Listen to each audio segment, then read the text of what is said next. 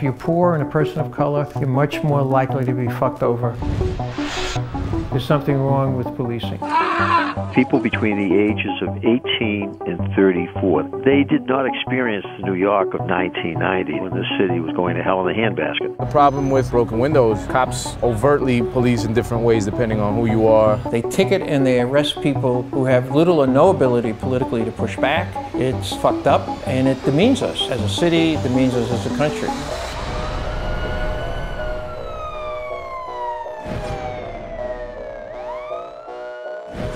Many people are afraid to speak up, but I'm so happy that Bob has not been one of them. I'm Bob Gangi. I'm the director of PROP, the Police Reform Organizing Project. We focus on exposing abusive and discriminatory police practices. Robert Gangi is a longtime critic of broken windows. Broken windows is a philosophy. It's been translated into a form of policing that's applied by the NYPD. The notion is if the government takes steps to prevent low-level infractions like graffiti, jaywalking, drinking a beer on your stoop, it's going to represent an effective strategy at curbing serious crime like rape and homicide and armed robbery. It's a theory that's never been proven. It targets low-income people of color. The powers that be should stop it. You have to educate these families. They need to learn core values. I think that actually helps, that whole broken window effect. If you stop the person from drinking on the curb, well, maybe you'll stop them going into selling drugs. One of our more successful actions, we went into Park Slope and we gave out mock summonses to white people who were riding a bike on the sidewalk, jaywalking. But it's just those kind of infractions that the police regularly harass, ticket, even arrest people of color for. Well, you're going to see 500 people doing what I just did. All this kind of falls under the umbrella of broken windows policing. Have you ever heard of broken windows? No. Broken windows is a policy that comes from on top. It's the pressure from Bratton, from the borough commanders, from precinct commanders, for cops to make their numbers. So this is East Harlem, and I would say this is an area where you're today seeing a lot of the issues around broken windows policing play out. Good evening, everybody. My name is Colin Berkeley. I'm a retired New York City detective. The broken windows theory, depending on how you use it, is a valuable tool. You don't use it to abuse it. We as communities of color have become so accustomed to having officers be a part of our daily life. What I would push people to think about are to remove the police from our neighborhoods altogether. Not have cops in the community, remove them from the community. That's not gonna help. That's not what he said. That's not what he said. If you don't have one of these police are gonna violate your rights. Absolutely. You better get educated. Just because you're black or Hispanic, let me tell y'all right now, some of the most racist officers out there are black and Hispanic.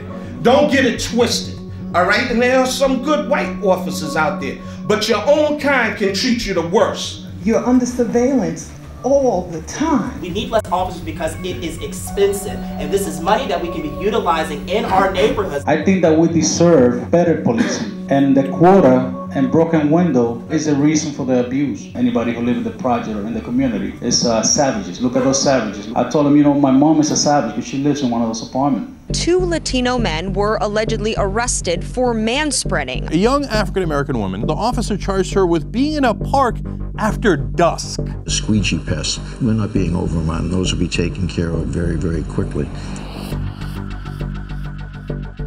Because there's no mainstream politician who will support what I just laid out. Because essentially what I just laid out would result in a significant reduction in the number of people who work for the police department. I completely disagree with what you're saying. Because broken windows does work. A couple of weeks ago, some guy had his feet up on a train, and the cops went up to him and they questioned him, and guess what he turned out to be? A murderer. So he was a guy who the cops arrest literally hundreds of thousands of people for things like having a foot on the subway seat, because one of those arrests caught someone who had a serious Had a serious criminal history? No. Why aren't the cops doing sufficiently good police work so they catch that guy? You blatantly lied when you said white folks don't get stopped by open containers. I got 4 open containers right in front of my dorm last year for having a red cup with beer in it. Did you say that I lied? Yes, you did, right over there. I said, for the most part, these offenses have been decriminalized in white communities, and that's true. You did say that. You also said You can't define a white community and a black community.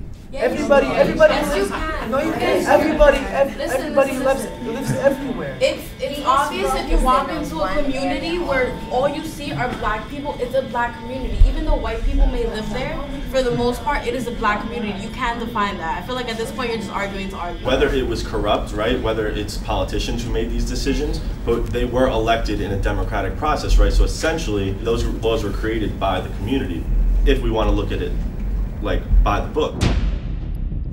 I couldn't come up with a good follow-up to the Park Slope similar action.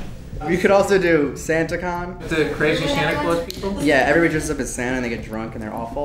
Well, if one of our people got hurt, it could help us politically.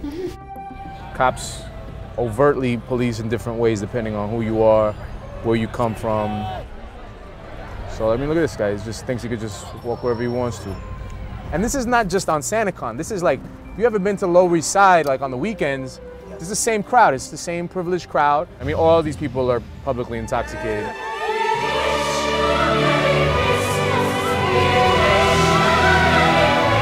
Public drunkenness, or you kind of like... That's not illegal in New York. Okay, it's not? You could just be wasted on the street and... Yeah. Okay.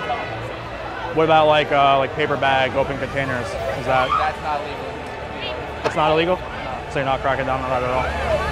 Okay, thank you. They can do what they want. They could do whatever they want. You can't help but feel cynical about all this shit because, you know, why should I respect this law? Why should I respect any of these laws if they're not even enforced fairly?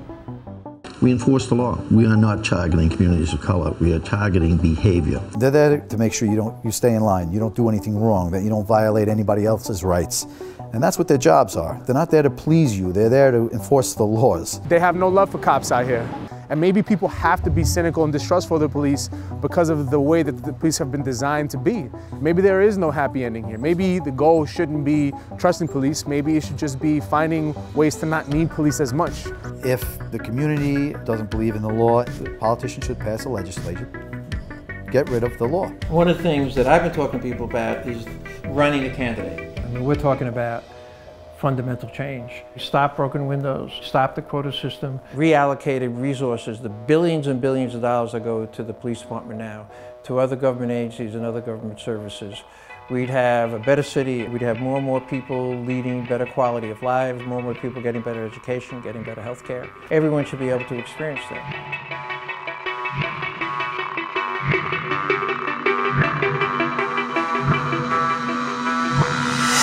We speak for those who cannot speak for themselves. Animals do not have a voice. The only voice they can have is through the people who care for them.